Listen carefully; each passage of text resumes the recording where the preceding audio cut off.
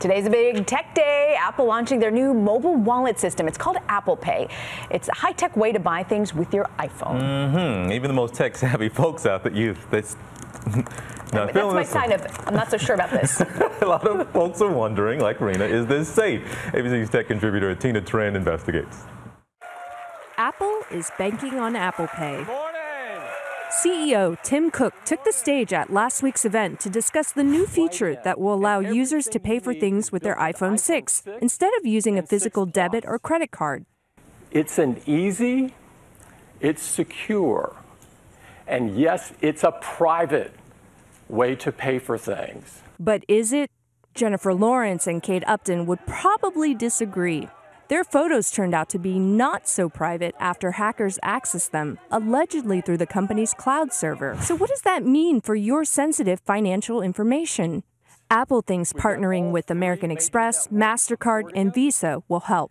You're using the same global network and you're using the same security technologies that Visa has introduced and used for more than 50 years. With Apple Pay, users are assigned a digital account number, or token, that replaces their actual account number. You, as a consumer, are actually able to initiate usage of it only from that device. If somebody has that token number, but they don't have your device or they're not you, then they cannot originate a payment with it. The iPhone 6 uses NFC technology, which stands for Near Field Communication. A chip inside the phone senses when it's physically near an NFC-enabled card reader, and that initiates the transaction. Apple adds another layer of security with its Touch ID fingerprint reader, which has to be activated at the same time in order to pay. Now you've created incentive for somebody to figure out how to copy your fingerprint. Adam Doby works for InCap Security, which offers authentication solutions for the banking sector.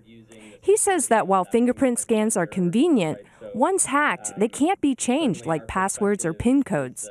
Once I have that, I have your fingerprint forever. I have it for the rest of your life. Doby feels Apple's multi-layered approach to security is a step in the right direction. But the new technology opens the door for new threats from hackers. If history has shown us anything, they will find a way to attack one single point, just like they've just brutalized passwords across almost every enterprise. In this brave new world of mobile payments, perhaps users should refer to the age-old adage of buyer beware. Trinh, ABC News, New York. Good advice. But you know, McDonald's, Whole Foods, Walgreens have all signed up for this. Big companies. Who still is on board with this? Technology is great, but it doesn't work a lot of you're going to get hacked. We're going to be doing this story in about 6 months. We'll hold them to it. Yes.